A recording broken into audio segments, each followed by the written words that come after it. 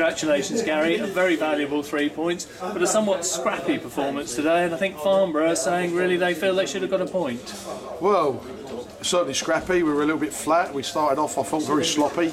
Could have been 1-0 down in the first minute, and if that wasn't enough, I think we tried to give them an opportunity to score 3 or 4 minutes later, where we had a situation where Andy Little got caught messing about with a ball, and they both looked like they were slipping and sliding in the penalty area, and I could hear views from the dugout next to me at that time, but I wasn't concerned, I'll be honest, in respect of I thought it was a penalty, but we were lucky to come away from that first 5 minutes without conceding a goal, and we scored with our first attack really, and like a missed shot from Moses, it's fell to Elvis and he pulled it back, and Ben Smith's got in the end and put us 1-0 to the good, and I was hoping it would settle us down, but the game became very stretched very early, and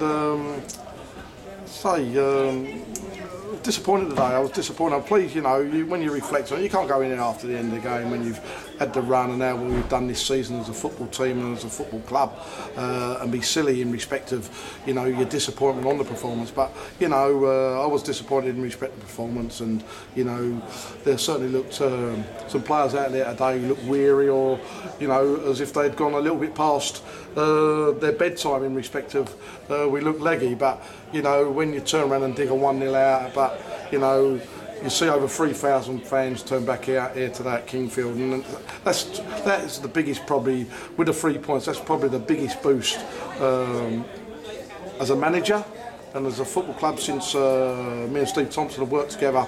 I'll take a great deal of art out of that, even though we haven't played to the full standards what we have played this season at home, and some of the football we have played, which has been breathtaking, but to get over 3,000 fans here today, I know that Farnborough are a local side and not far down the road, but I think that it's a great sign. I think it's a big positive for Woking Football Club going forward again after a period of time over the last few years that some football fans have faded away, but hopefully them 3 points today and a big crowd here will bring them back more often.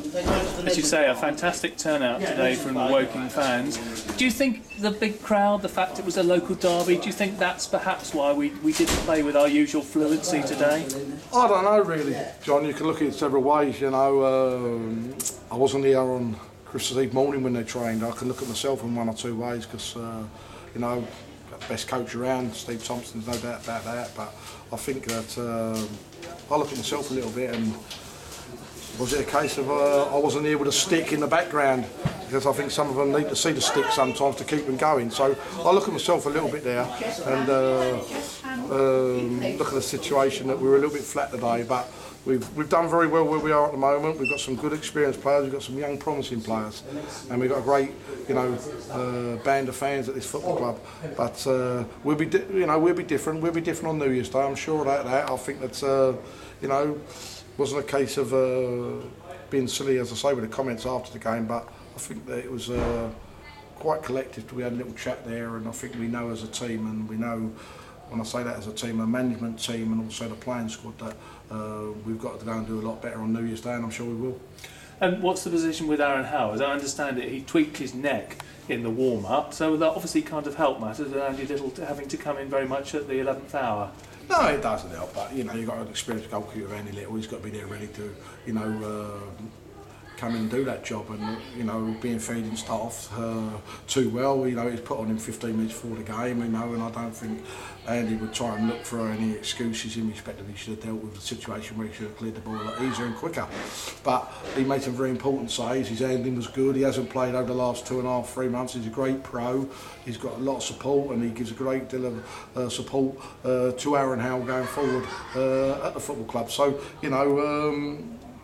I don't look at anything today where you can turn around and say, oh, that's happened today, that's happened because this, because that. I'm not that sort of person. I think that a lot of people know me. I've always said I've got my faults, same as anybody. But what I've tried to bring to Woking Football Club with Steve Thompson as a management team is a lot of honesty. And we're disappointed today by our standards, what we accept at the football club in respect of playing. But very encouraged by the support here today, and we'll be different New Year's Day, I'm sure.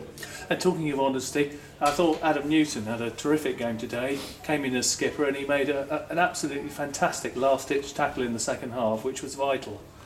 He's a great pro, you know, and when I talked to Gary Brabin originally, when I signed him in the summer, when he came from Luton Town, and Gary said to me at the time, like, you know, that if they would have went up, he would have kept Adam Newton. It wasn't a case of, you know, the budget, it was more a case of their financial situation. But Adam Newton's a good pro, he's tremendous with the young lads, and he's a great model pro. You can see why he's played so many league games, and he prepares himself properly, and his commitment on the field for 90 minutes is absolutely different class. And he's the ideal captain when we've got, you know, the situation with Mark Ricketts at the moment.